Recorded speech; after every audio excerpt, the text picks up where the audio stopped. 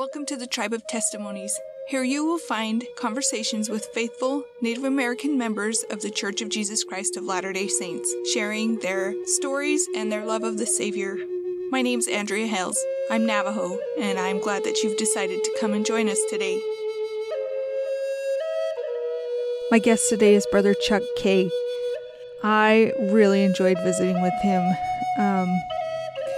He is the father of Rachel Krause, who does our awesome memes, I guess you might call them, our little graphics for social media.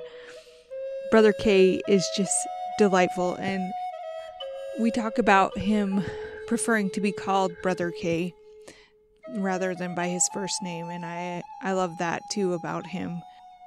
I just had a great time visiting with him. I'm so grateful that he wanted to be a guest and that he and I could make that happen.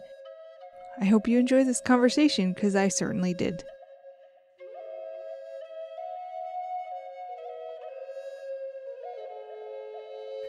I'm on the phone today with Brother Chuck Kaye. Brother Kaye, would you please introduce yourself in your tribal way as much as possible? If it's in your language, great. If it's not, that's fine. Not everybody speaks our language, and some languages are dead. I was born and raised in Phoenix, Arizona, so I didn't get a immersion in the Hopi language. I knew when my parents were upset with me or happy with me, even though they were speaking Hopi, but for the general dialogue, I didn't ever learn the language. So I am Charles Kaye. I'm a member of the Coyote clan, and I've actually gone through some of the ceremonies of growing up on Hopi in my lifetime. So I do feel very connected to the Hopi people and the folks on the family on the reservation. And anyway, my parents grew up there on the reservation, Jasper Kaye, and my mother, Etta Tanakyalma Kaye. So, and a member of the church. That's who I am. Awesome. Brother Kaye, would you please share something that you love about your heritage as it relates to the gospel of Jesus Christ? It can be pretty much anything, a story, a celebration, a way of life, a ceremony. What do you love about your heritage? I think for me, it is basically how close Hopi way of life and traditions, even their ceremonies, are connected to the gospel. They do things that are very similar. I mean, they marry, they have basically eternal marriage, and they talk about and try to live in a very close family way. They Hopi basically means peaceful people, or the people of peace, and so they try to live that in all aspects of what they do, whether it's herding sheep or growing corn or fixing food or whatever they do. They try to do that with a good heart and a good mind, a good mindset to do that in order to do what they do every day. And to me, that is living a Christ-like life, that they don't think about themselves or try not to be too upset by things, so that when they do things for others especially, they do it with the right mindset. I love that. We've as members of the Church of Jesus Christ of Latter-day Saints, we try, ideally, to live that kind of life, don't we? Yeah, and I think when we do things, whether it's serve in a calling or clean up after an event or whatever it is that we are sometimes asked to do, or sometimes just jump in and volunteer, I think we need that right mindset. We need to have the end in mind when we do these things. It's not just the task itself, it's how this helps, and we should do it with the best way that we can. We should put our best efforts into it. Yeah, love that. So, Brother Kaye, were you raised as a member of the Church of Jesus Christ? No, that's kind of a story too. That my dad actually was the first one in our family that was introduced to the church, but he had a problem with alcohol, and so he ended up in jail for a year. And honestly, I don't think we would be members of the church if that hadn't happened to my dad. I cannot imagine my father sitting down with a couple of missionaries and having them teach him the gospel. It just doesn't work in my mind. But he was in jail, and he had a couple of people that he worked with, and they were members of the church, and they reached out to him and read the Book of Mormon to him and taught him lessons and did all that stuff while he was in jail. So that when he came out, not only was he sober, but he had the gospel. And so he was the first one to be baptized in our family.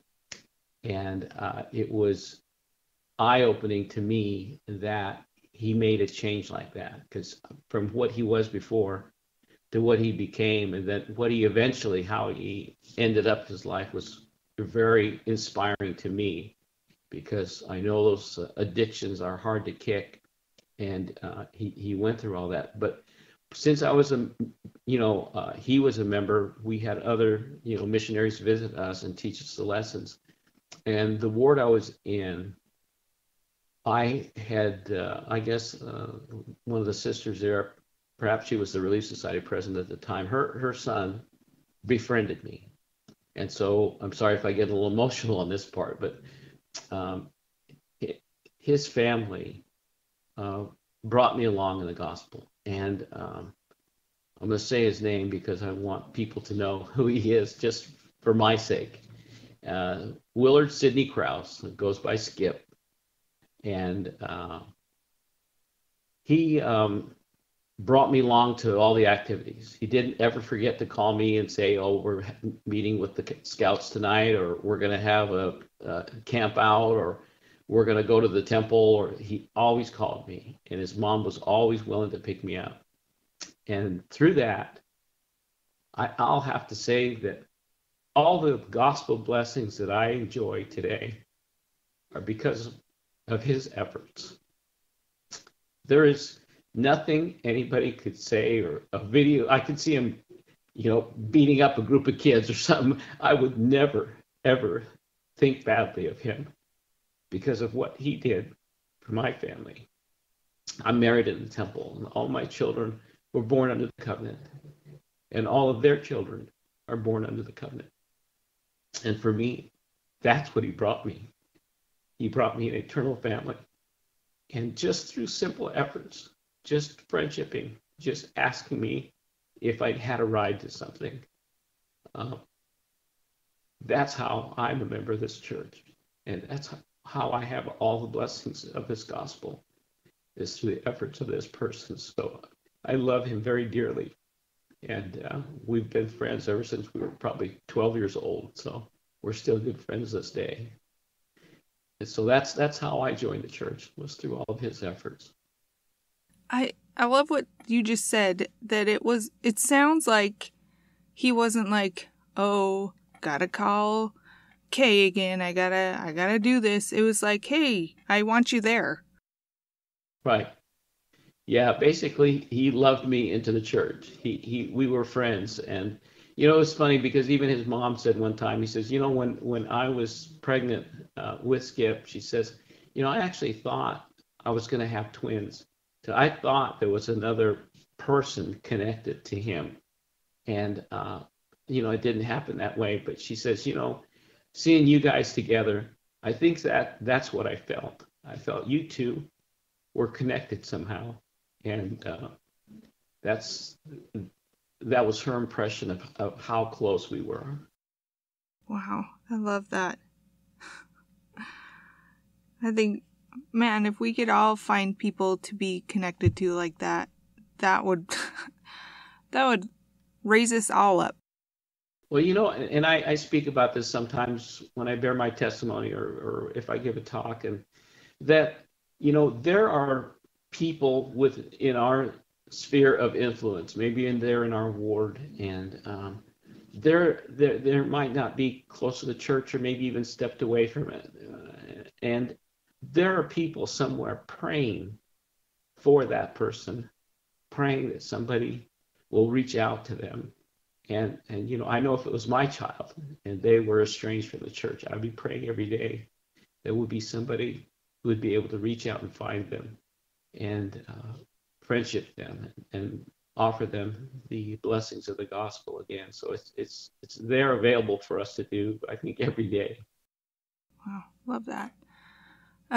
You were mentioning to me earlier that you also had a unique friendship group, not just this one friend, but you had a unique friendship group as you were growing up. Do you want to tell us about that?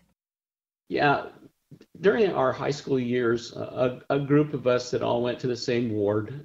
We had a seminary. They had this old house that they converted into a seminary building across from the high school. And so we would attend there. And I guess, I don't know if we were a uniquely close group, but I know that we were a close group. And so all the things we did together, whether we played church sports or went to an activity. And so people would see us in the morning coming all together as a group from across the street coming to school. We had early morning seminary back then. And so we had people ask us, what are you guys doing? And all those things. There's so many natural missionary opportunities sometimes we don't really take advantage of. But we invite them to come and play softball or basketball or to come on a camp out or just do those regular friendshipping things because they were our friends. And so it seemed very natural to do that. Well, out of that, there were 10 people that I know of that ended up being baptized, that became members of the church because of the efforts of this group. And there were probably about maybe 12 or 15 of us that, I think were connected to these people.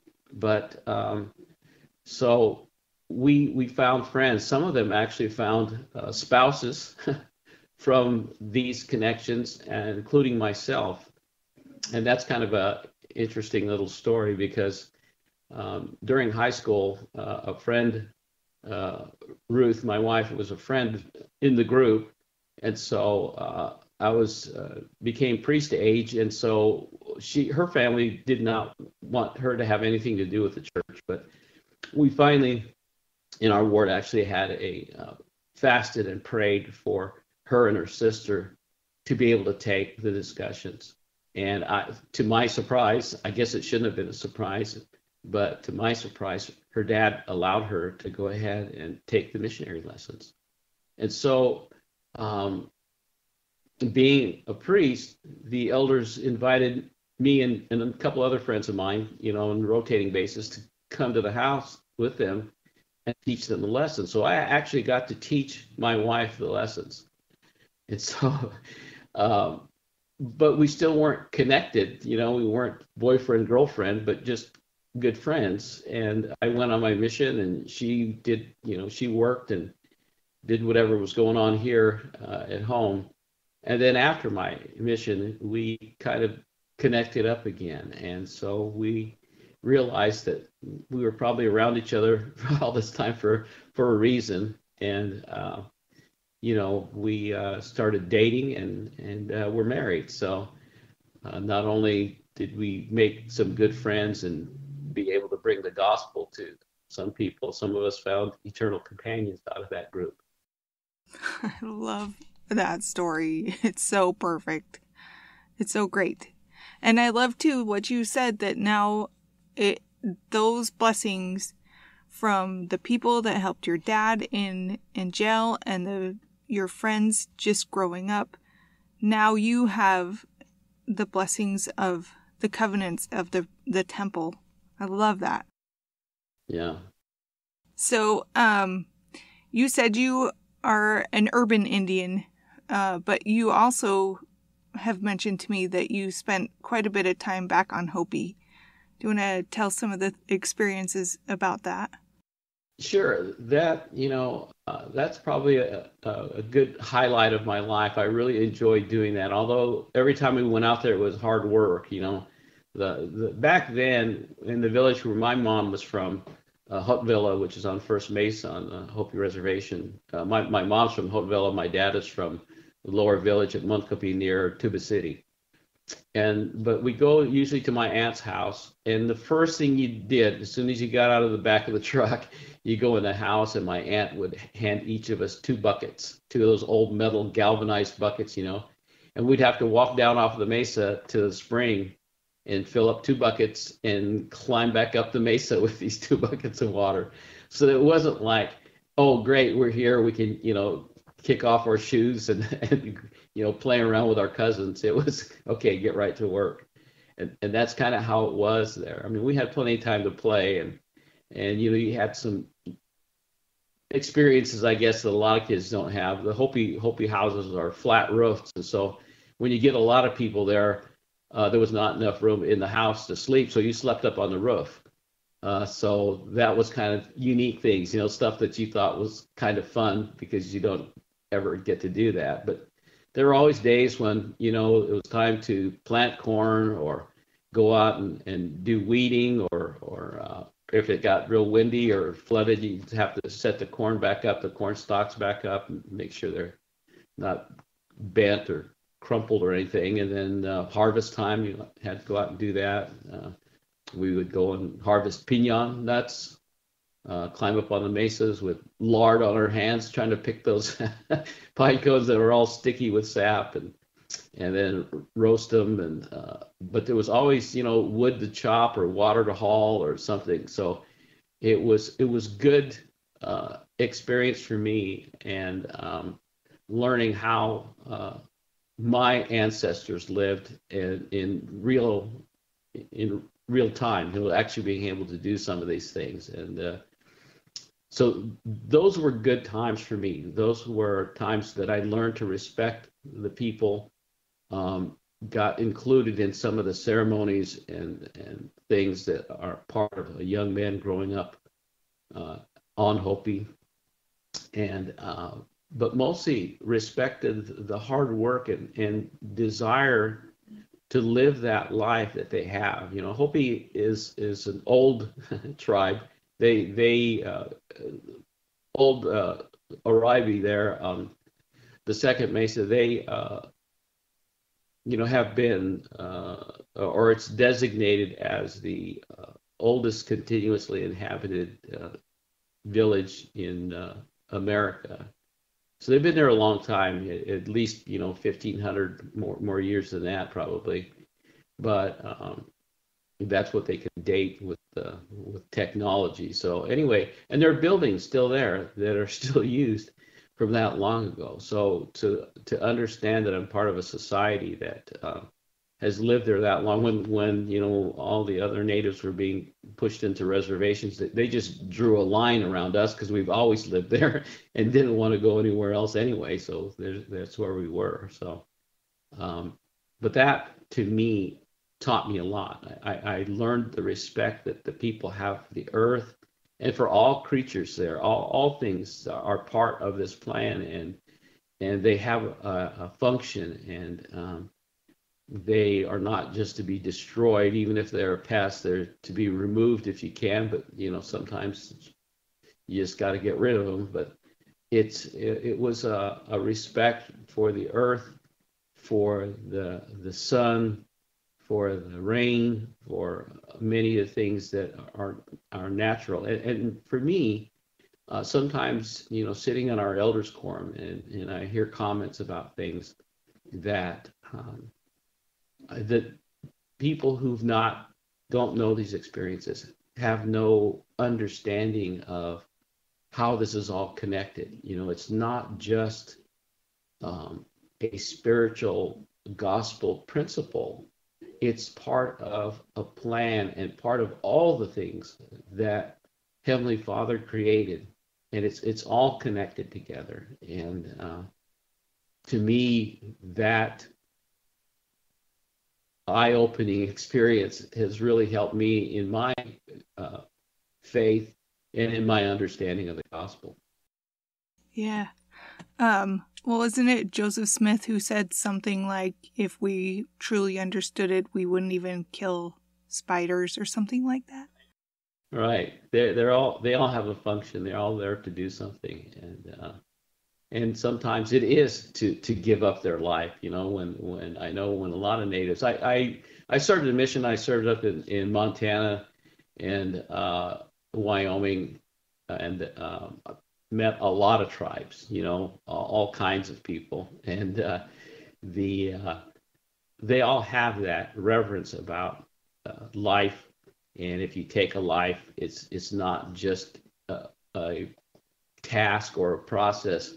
It's something that's spiritual, and they honor that, and they respect the animal and give thanks to the animals for giving their life, for being here. That was their purpose for being here, was to feed us and clothe us and provide us with the things that we need. Yeah, love that.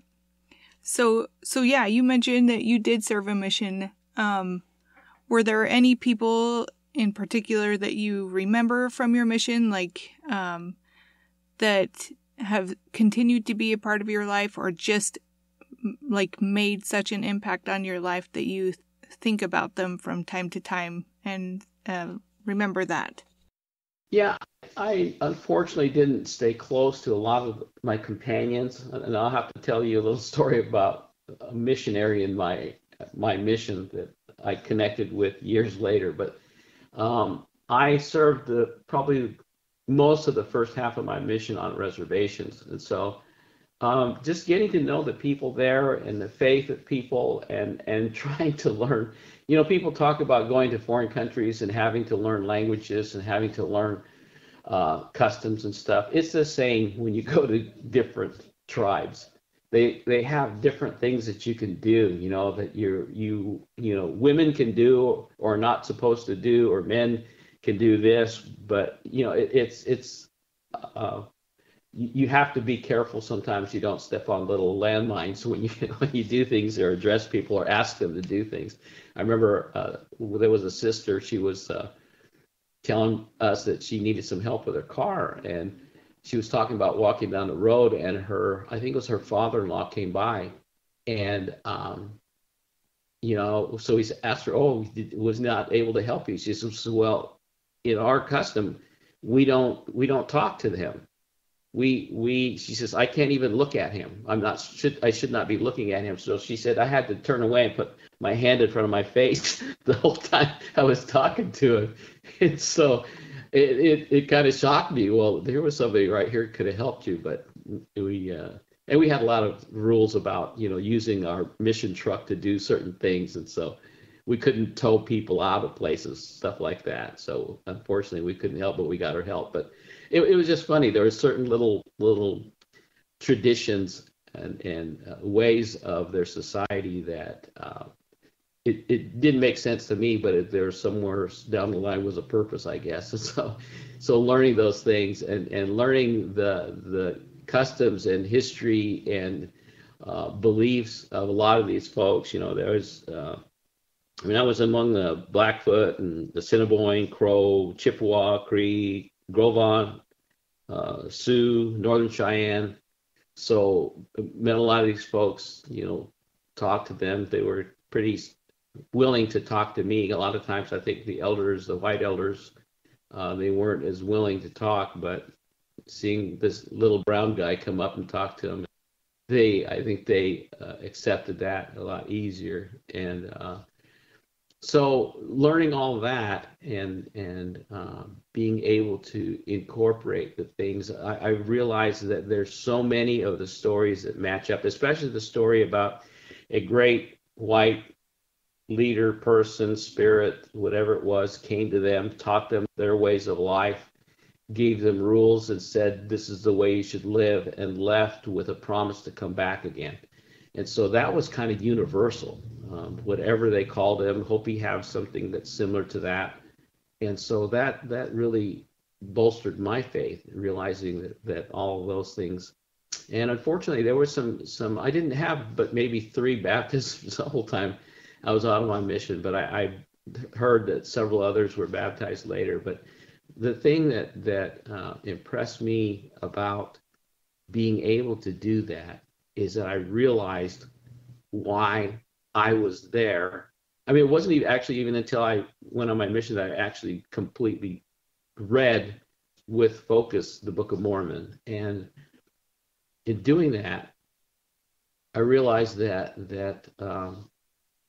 well, like I mentioned to you about I like being called Brother Kaye because it reminds me that I am a member of the Church of Jesus Christ of Latter-day Saints. It's a regular thing to me, that reminds me of that. And I learned on my mission, or at least this is my thought, that we're called elders. We're serving out there, and that there are only two groups of brethren in the church that we address as elder, and that's the general authorities, and the other are the male priesthood holders serving full-time missions.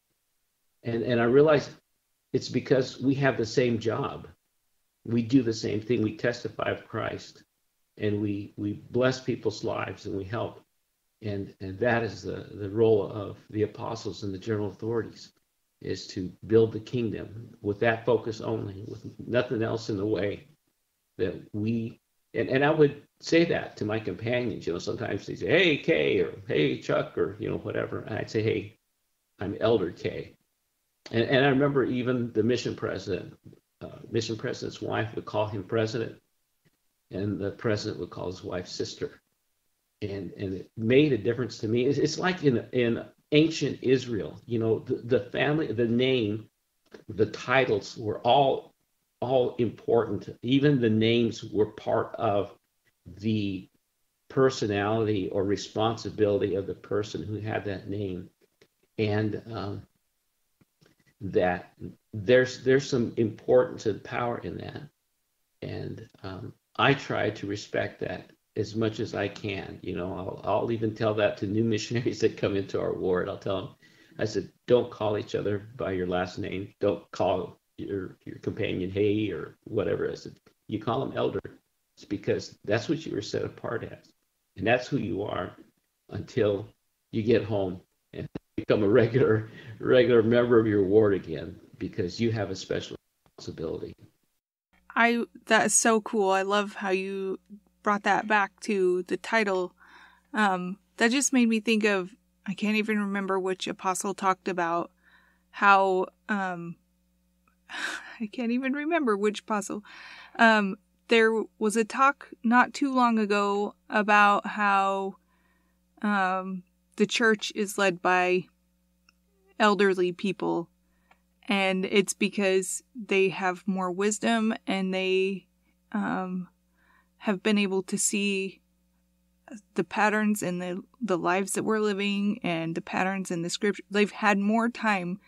But I also love that you said the young men serving missions are elders, and the missionaries are able to devote that time to looking through the scriptures and looking at peoples and being able to testify. That just gives me a little bit more meaning to the plan as well, to the organization of the church. I love that.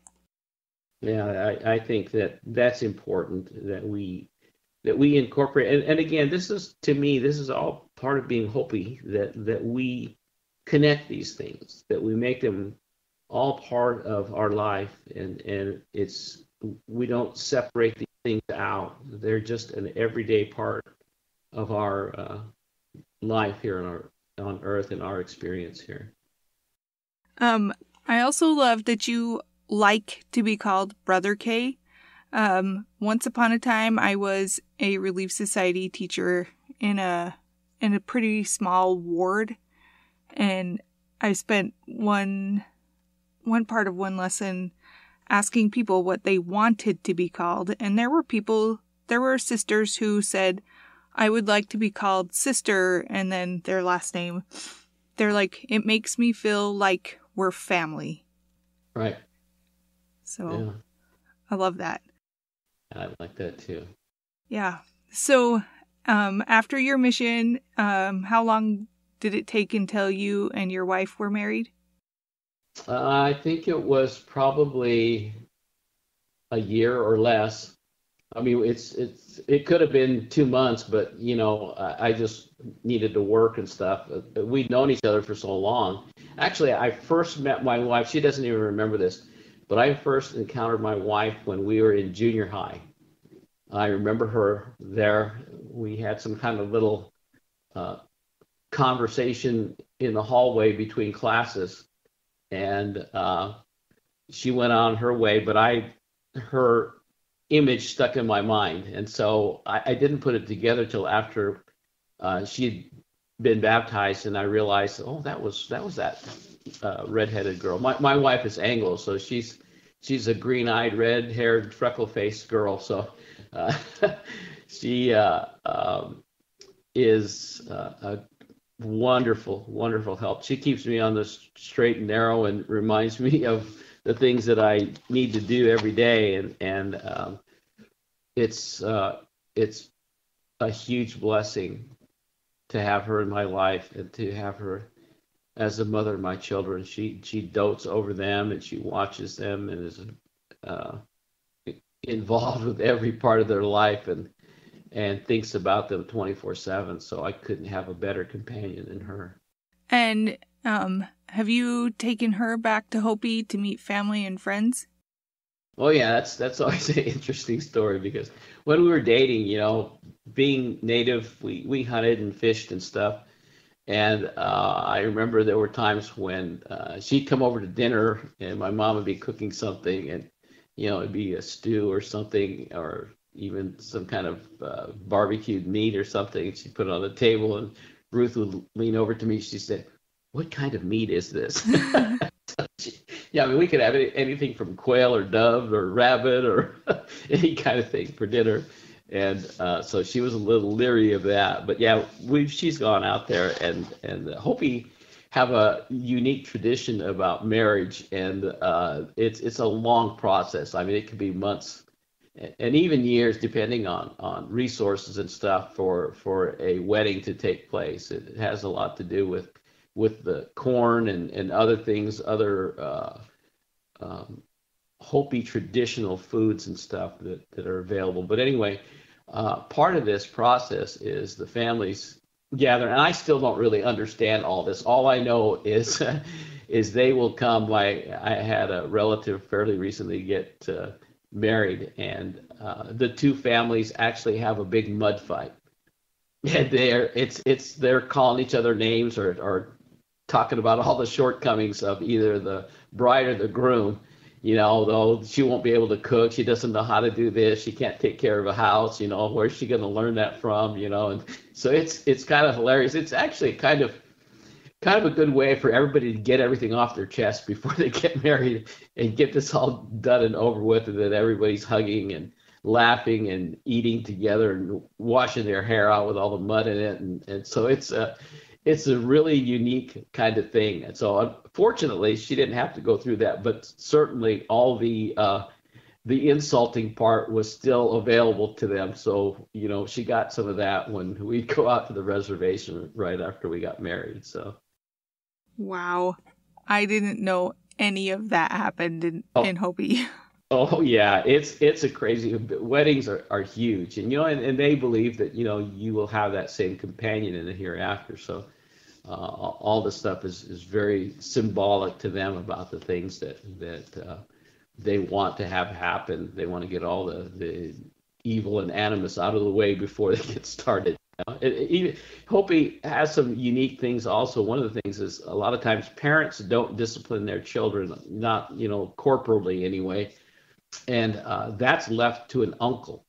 You always had an uncle who was the mean uncle, and so if you got in trouble, your mom would say, "I'm going to tell your uncle, and he's going to come and he's going to whip you," and so we get all scared and we straighten up, because that was a real thing in Hopi. They would come over, and so I thought that was great because you didn't get your parents.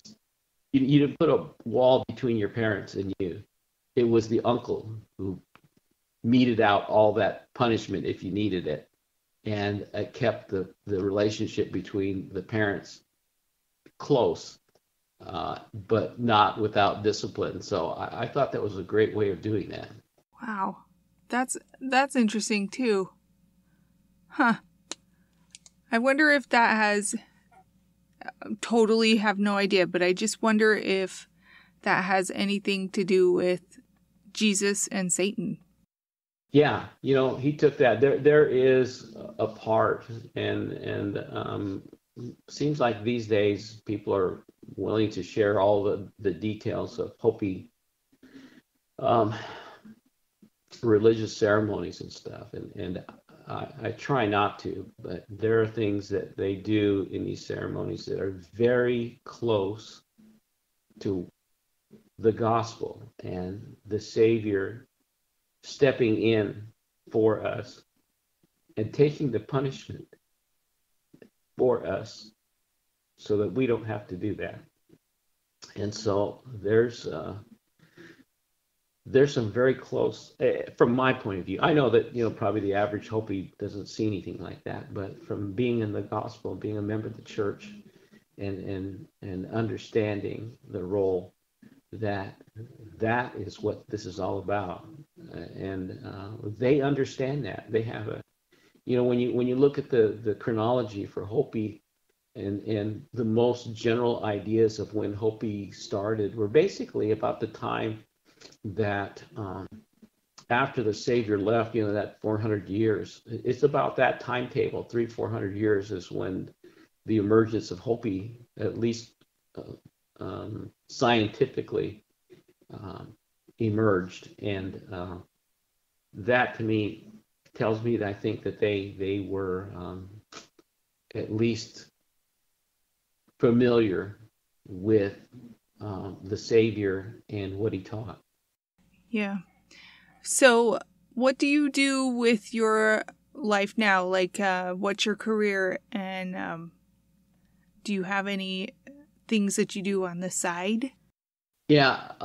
So I spent 30 plus years in the corporate world doing sales. I was in truck transportation and worked for large companies, and did toward the end of that career, I did truck equipment sales, meaning things that are like you put on these big utility trucks, you put dump truck bodies and cranes and lift gates and all those kinds of things. So was involved with that, and I was kind of fortunate to be able to do that because I didn't have an education. I didn't go to college. I think I went to a semester of college, and honestly, I don't know if I should throw this in here, but I didn't have a large respect for school. I just wanted to get through with school so I could go to work. And so here was one of my little schemes. I did not like English. I did not like sentence structure and all that. I've done well. I haven't, I have a good vocabulary, I think, but I didn't like to do all those other things. And so my freshman year in high school, I took freshman English. My freshman summer, I took sophomore English. And my junior, or my sophomore year in school, I took junior English. And then my sophomore summer, I took senior English. So I was all done with it. So for the rest of the 2 years of school, I didn't have to take any English classes. And so I realized then that there's just a lot of things that are just check marks. You have to recite this or remember that or do this. And I hope this doesn't destroy anybody's desire for education, but this is what it was for me. So for example, in science in high school, I was very good in science. I loved science, and so I wouldn't do any homework, and I would just ace the tests on Friday, and got a B in science for all my efforts without really doing anything. And so I did that, and I kind of did the same thing in college. I had a American history professor that would talk about the Revolutionary War and stuff, but he elaborated on it with more kind of flowery language. This came to a boil, and this boiled over into this and caused. And so I listened to the words that he said, and then when we had tests or reports to do, I would use his language in my reports to give it back. And he gave me great grades on that. I thought, this is really, I'm doing this, but it's not really improving me any. I learned some dates and times and stuff, but I don't think anybody's ever going to ask me that. I'm not going to have to do anything with this information later on. And so I left that and just tried to go to work after that point. But I found out that probably if you're not going to educate yourself, you need to be a salesman because you can do very well being a salesperson and not having a degree. And they ask for that more and more these days, but I think they just want to test your desire to fulfill responsibility and do some things. But I just had, I think, a good personality and was able to get along with people and read people fairly well. So done pretty well in the sales stuff. And so after that, I retired here about a year and a half ago. And my family, and you've had my daughter on this program, Rachel Krause, and she, along with some other members of my family, started well, she didn't, her cousin started this Hopi Relief. It's a 501c3 nonprofit. We started that during the COVID times when the reservation was shut down, and they were having an especially hard time getting food and other, sanitation supplies and other things you needed for daily life out to Hopi. Hopi only has like 3 stores out there, and they're like convenience stores. They have a very limited supply of stuff. And so when these shutdowns came, it was especially hard for them. Not only that, but if you know Hopi where they're at, they're actually inside the boundaries of the Navajo reservation, and Navajo was like the worst hit of anybody in the whole country. So they had extreme, regulations on who could come and go, and we were inside that, so we didn't have a choice of what we could do. I mean, they were able to get through and stuff, and so we were able to manage because we were bringing supplies up to get through that. And so that's kind of what I've been doing since. We've acquired a warehouse and have done some things. We've done Toys for Tots along in association with Hopi law enforcement, and done some food distribution, healthcare items, just everyday items. We've done miscellaneous sort of things, educational things, books for the kids and shoes for people, all sorts of things. Whatever we can get donated to us, we take out there and do this. So that's what I've been doing. I sort of run the warehouse. I'm known as Uncle Chuck to the to the crowd there, to everybody that works there, because I'm usually the only one that's there on a regular basis in doing this. So I do that. I serve as a Sunday school teacher to the 14-year-olds in Sunday school, which I always enjoy. I love teaching and taking care of my family and being involved. And I have a grandson who's playing football at a D2 school in North Dakota. And I've had grandkids playing every sport you can think of over the time. And so for us, it's great having, retirement, because we can go to all their games regardless of what time they are and be involved in their lives. So that's what I'm doing. I sort of actually kind of divided my life up in my own mind and what's going to happen when, you certain age up to missionary, and you're learning, preparing for life. And then once you get back, you're in the growing family part of your life. You're teaching them, protecting them, and providing for them, and doing all those things. And then now I feel like I'm in what I call the legacy part of my life, where I'm going to try and do those things that will leave some mark for my family on what I've done and the things that I know and the things that I've been taught, so that they understand. And I don't know that we do enough of that oral family history and face-to-face teaching with family, because Hopi for a long time they never had a written language, and it's like a lot of languages, especially native languages, they finally created a written language, but nobody can read it because nobody ever grew up with that information. So there's a written language, and they're trying to integrate that. But I just want them to know about their heritage and their families and the things that my parents did. You know, my parents were part of the group of natives that were shipped off to boarding schools.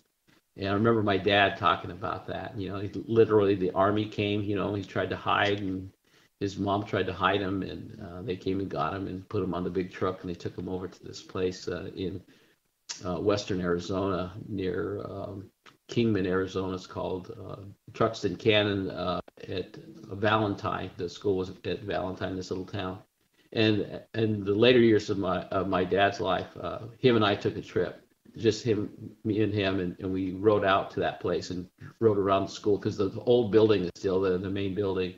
And we drove all over the place, all over the hills back there. And he told me all the stories. And it's interesting that he has I mean, I'm sure he has bad memories. I know he escaped from the school one time and hopped the train out of town and got away. They found him and brought him back. But it's not a thing where he has a lot of animosity toward this. I got out of it was an adventure for him and his friends. I mean, they explored and they pulled pranks and they did stuff and got in trouble and laughed about it. And my mom was the same way. You know, she talked about her experience there also. And there was never any, you know, they were mean and hateful to us. It's like we couldn't do this and we couldn't do that. But we would go hide and we would talk Hopi and we'd laugh about the things that they were doing. And, you know, so they had an experience that I think maybe is unique. I don't know, but they certainly didn't complain about that. It was just part of what happened to them growing up. And I think I take that for myself and realize that there are a lot of times when we panic about stuff, think we're so oppressed or in such bad shape or things are not going right for us. I recently had a bout with colon cancer. And when it was first diagnosed, everybody's, oh, what's this? I said, you know what? I don't know anything yet. They got to take the biopsy and they got to check it out and they got to run some tests and stuff. And then I'll get to talk to the doctors. But I said, right now, I'm not going to worry about it because right now I don't know anything. And so I'm just fine with that. You know, once they do all this, and I think it was that kind of the mentality for them that brushed off on me. You know, if we're going somewhere and we're, you know, 20 miles away and it starts in 10 minutes, you know, people are panicking. Oh, we're not going to get there. We're going to be late. I said, no, we got 10 minutes. You know, we're not late. We got 10 more minutes. I said, in 10 minutes we'll be late, but right now we're fine. You know, so right now we're good. And so I think all that has made me a better member of the Church of Jesus Christ of Latter-day Saints. All those things help temper me in my understanding of the church. And now in this part of my life, I want to teach that to my kids and to my grandkids that, you know, don't think that everything's over. I mean, the great thing about being a member of the church is we already know who won. We already know who wins this thing. I don't know why we worry about so many of these other things, is because I know that our Heavenly Father and our Savior will prevail. We know it. And so why worry about that stuff? Our job is to take care of each other right here, the next person over, or the phone call, or the message to somebody, or bringing food to people who need it. Those are the things that are really important. The other stuff is just worry, because we're not going to do anything about it. Hopefully we can help, but we already know what the outcome is. Let's relax. I think that's brilliant. I think that's so good because it's resiliency and it's hope and faith and it's looking for joy. I think all those things that you just said are things that will bring us peace in this life. Yeah. I have one final question for you. What does it mean to you to know that you belong to the tribe of Israel? You know, I thought about that a little bit, and I think to me it's a responsibility. Hopi have this thing that they believe that they are the stewards of all things, not only just this earth, but they're stewards of the universe. That if they don't do their ceremonies, they don't do the things that they're supposed to do, that things will get out of whack, that things will get confused, and there'll be problems and disease and issues, and just they live the way they do because they feel it's a responsibility. They are stewards. They were given these things at the beginning and said, do this, and everything will continue fine. You will have challenges and problems, but everything else will just move along like it should. And that's kind of how it is with me in being a member of the house of Israel and having that covenant and those blessings around you. It's great, and I understand that there's blessings available to me in that, but to me it's more of a challenge and a responsibility. It's a reminder to me of who I am and what things I need to do my part here in making sure this gospel goes forward, and that my family is a forever family, and that I have an opportunity to bring others into the gospel and make their lives better. And we were talking about this not too long ago, our elders quorum, and one of the things that they were talking about was, what is it that keeps you strong in your testimony? What keeps you close to the church? And I thought about that, and one of the scriptures that came to mind was the stories about the anti-Nephi Lehi's and how they laid down their arms and were willing to even die, so that they didn't break their covenant. You read in that scripture, and it says, well, this is just the last part of Alma 23, verse 6. It says, the power of God working miracles in them. Yea, I say unto you, as the Lord liveth, as many of the Lamanites as believed in their preaching and were converted unto the Lord, never did fall away. And I think about that. That's what I want. I want to be one of those persons who never falls away, that always has that strength. And understanding this and the stewardship that I have, the responsibilities of the priesthood, and the promises helps me. That is something I can think about every day. Sometimes all the ancient ordinances and covenants maybe aren't on the forefront of our minds. I think that's why in ancient days they had those phylacteries, those little things they'd hang in their forehead or their arm, and with scriptures and stuff in there to remind them. Otherwise, they'd forget about some of these things. But that being burned into my mind, that if I never want to fall away, these are the things that I need to do. I need to believe in that preaching, and I need to put some work into that, and to succor my fellow man.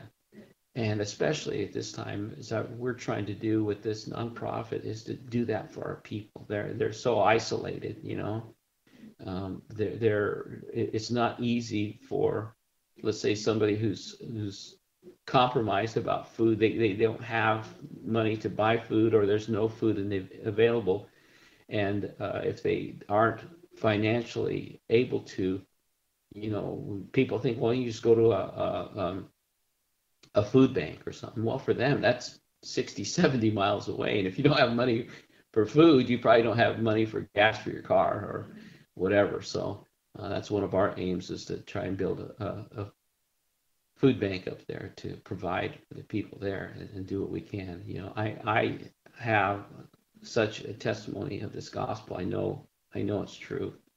I have faith, but more than that, I want to believe, and I understand that these teachings are so valuable, and it's hard sometimes we get scared to tell other people about it. I don't know why. I mean, we get excited and we go to a movie and see a movie and we tell everybody. We go to a new restaurant, we tell them all about that. But we balk at the idea of telling them about an opportunity for their families to be together forever and to have joy and happiness in that. And we're afraid to do that because we're afraid they'll be mad at us, that they won't like us, that we're somehow interfering with them.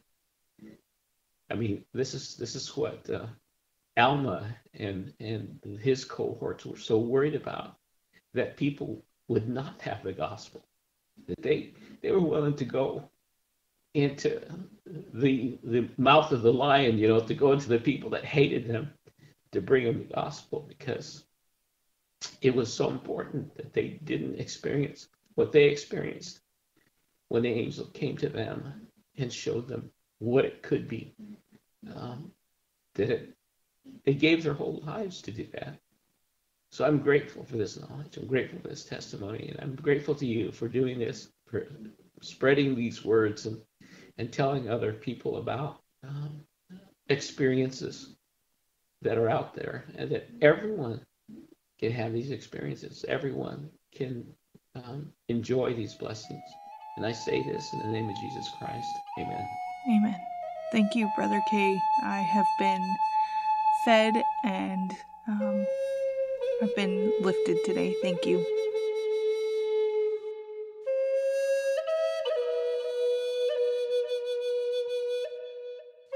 So this past Sunday was Christmas Day. And my kids were kind enough to let us sleep in until about 6 o'clock. So I'm glad about that. But I don't know if I've ever paid attention to a Christmas Sunday before. I was so grateful to be able to go to church on Sunday morning with my family and with the congregation that I love, friends that I just have grown to love so much, and worship together our Savior Jesus Christ. I love singing in the ward choir. I love that there are people with special musical abilities that could share that. My little Quentin played the flute. He did an Angel's Melody. It was Angels from the Realms of Glory and Angels We Have Heard on High. And he just did that so well. But it was so nice to be there. Our stake patriarch is in our ward, and he read the Luke chapter 2 to the congregation, and we had other scriptures that were read, and then the bishop just spoke for just a few minutes. It was just an amazing, wonderful worship service. And I just want to say again how grateful that I am that our Savior came here and that he was born of Mary and was raised by Mary and Joseph, and that he did all that he was asked to do.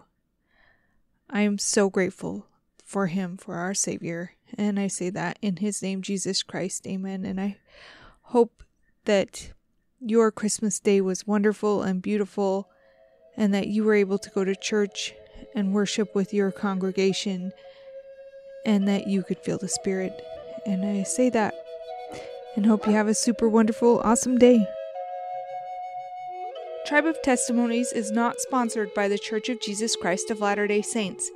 The music is a traditional hymn, Come Thou Fount of Every Blessing, arranged and performed by Kyle Forsyth. I would love to hear from you. I would love to hear how this podcast is affecting you. And I'm always looking for guests. If you or someone you know would be a great guest, you can reach me at tribeoftestimonies@gmail.com.